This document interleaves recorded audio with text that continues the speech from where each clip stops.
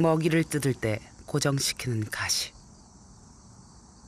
외골격을 부수는 턱, 짧은 거리를 날 수도 있습니다.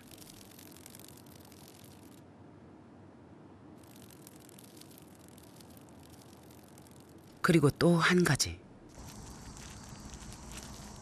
긴 더듬이가 있습니다. 암컷의 페로몬을 느끼는 곳이죠.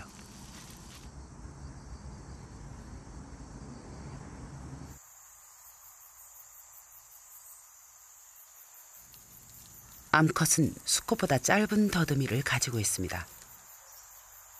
수컷을 찾아다니지 않습니다. 수컷보다 덩치가 더 큽니다. 앞다리도 가시도 더 크고 날카롭죠. 몸 색깔이 주변과 비슷하고 섣불리 움직이지 않습니다.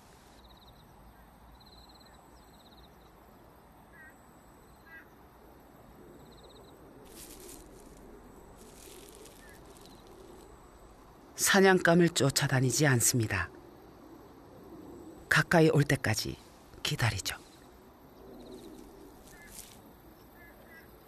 그런데 지금은 수컷이 필요한 때입니다. 뱃속에 알을 품고 있죠. 하지만 이렇게 빽빽한 곳에 가만히 있는 암컷을 수컷이 찾기란 쉽지 않죠. 그래서 암컷은 보이지 않아도 느낄 수 있는 신호를 보냅니다. 페로몬이죠. 더듬이를 꼼꼼하게 닦는 수컷. 수컷은 결국 아래쪽에 있는 암컷을 찾아냅니다. 수컷에게 암컷은 위험할 수도 있습니다.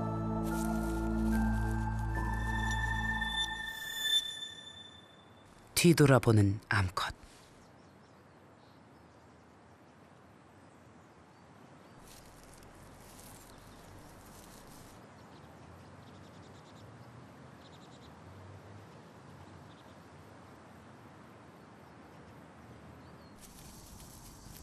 경고를 무시하고 암컷에게 다가가는 수컷. 수컷은 암컷과 눈을 맞추려 합니다.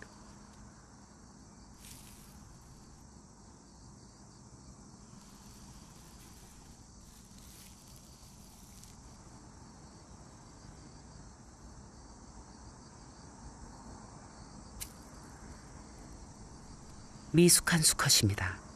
암컷의 옆으로 다가갔죠. 자리를 옮기는 암컷.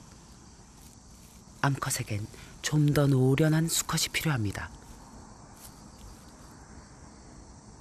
또 다른 수컷이 거리를 두고 암컷을 바라봅니다. 뒤쪽에서 다가가기 시작합니다. 암컷은 눈치챘지만 내버려 둡니다. 암컷 뒷다리를 잡은 수컷.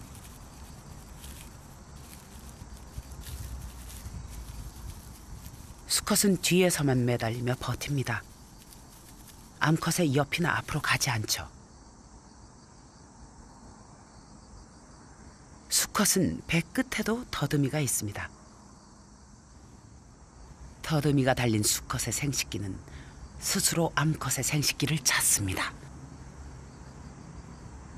사정을 명령하는 신경다발이 배 쪽에 있기 때문이죠. 수컷의 머리는 정반대 역할을 합니다.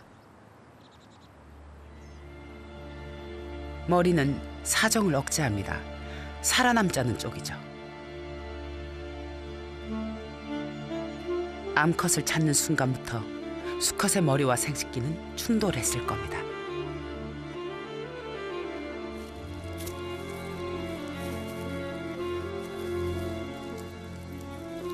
암컷은 보통 사정을 막는 머리부터 먹습니다.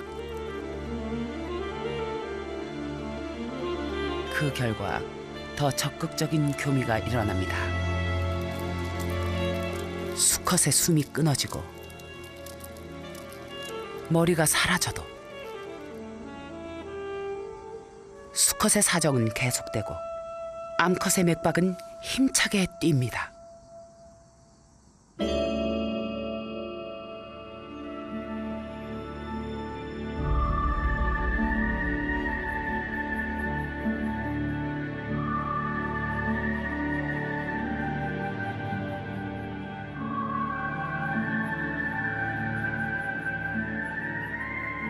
수컷을 잡아먹은 암컷이 그렇지 않은 암컷보다 훨씬 더 많은 새끼를 낳습니다.